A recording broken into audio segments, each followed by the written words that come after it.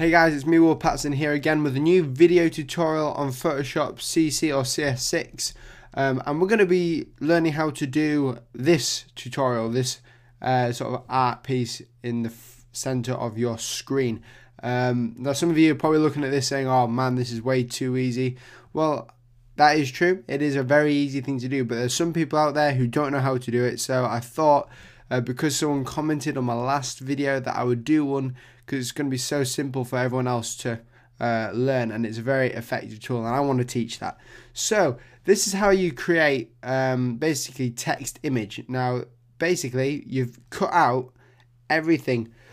You've cut out everything, the image, and we basically left the text, so we stamped it basically. Now there's plenty of ways that we could do this. Now I'm going to show you in a new document. So I'm going to open up a 1280 by 720 document like so, and I'm just going to type in YouTube if I can get the text. There we go, YouTube. Okay, now this is a text here. I'm using Lead Gothic again because it's my new favorite font, because it's so sick. I love it. Right, I'm going to ascend to that. Okay, what we need now is an image, so I'm just going to literally copy this image in. Actually, no, I'm not. Wait, I'm going to just paste it in. I'm going to paste the image in. Now, this is a large image, as you can see. If I just show you that. And now this is a large image. And I'm going to expand it in a bit. Like so. I'm going to move it.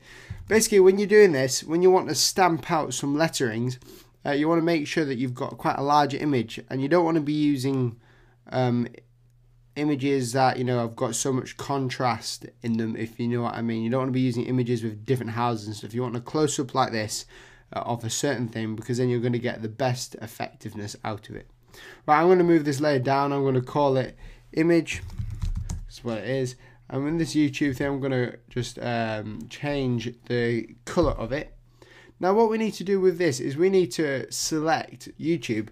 And it's not a shape, it's a live text. So what we need to do is hold Command and you go to your YouTube thumbnail or layer thumbnail, and when you get this sort of little icon there, that little square box with a hand, that's when you need to click. And what that does is that selects the text, and you'll see the marching ants. Then what you need to do is you can hide the YouTube layer and your selection is still there. Now what we could do is with the image, we could backspace, which would delete it, and that's been deleted just there. That's not the actual text come back. I'll just undo that. Or we could press Command-Shift-I, which will invert the selection, so when we delete it, it will delete everything but YouTube. Now that is a good way of doing it, but you can't really get it back. So I'm going to, that's pretty destructive because you can't actually get the full image back. So if you're like me and wanting to learn how to do it non-destructively, we can do this way. So I'm going to press Command and then press on YouTube just there, like so.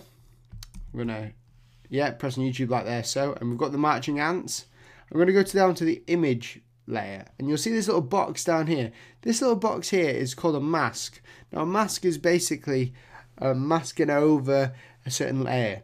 So if I was to press B to get my brush tool out, and then select a certain brush when it loads, I'll show you now, as you'll see in a second. When I select a certain brush,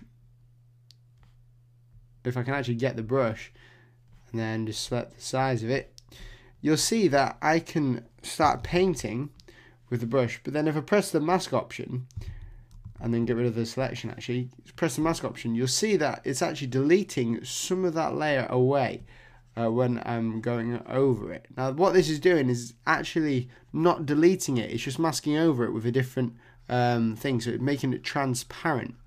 So to get it back, you would just switch your swatches around here, so you go to white and you can paint it back in. This is a non-destructive way of deleting certain images, or non-destructively deleting parts of your design, so you can always get it back. So what I'm going to do is I'm just going to get rid of that masking layer just there.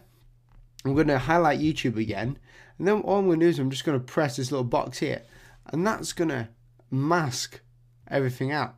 So we've got the mask there, and that's what's going to happen. So then I'm going to go to my blending options, and to get to there I'm going to press right click and go up to blending options, And to give it some more definition on the sides, I need to put a shadow. So I'm going to put a drop shadow on. Now I'm going to use no distance, but I'm going to put spread up to about 5, and then I'm just going to play around with the size like so, and this will bring it from the background a bit. And then I'm just going to go up to the opacity and change this around a little bit, and just go up to spread again like so. Press OK. Now that is how you get the sort of image just there. So I hope you enjoyed that. I don't even know what to call this, but I hope you enjoyed it. If you like the video, give it a thumbs up, put it in your favorites if you want, share this with your mates, guys. I want everyone to know this is another video for any sort of beginners out there. So if you're a beginner, there's going to be more videos coming out, and also I'm working on a Skillshare for some advanced tutorials for people who want to learn more. Skillshare is a paid service, but you'll learn loads more cool stuff about Photoshop and Illustrator and After Effects. So I shall see you guys later. Thank you very much for watching. Bye bye.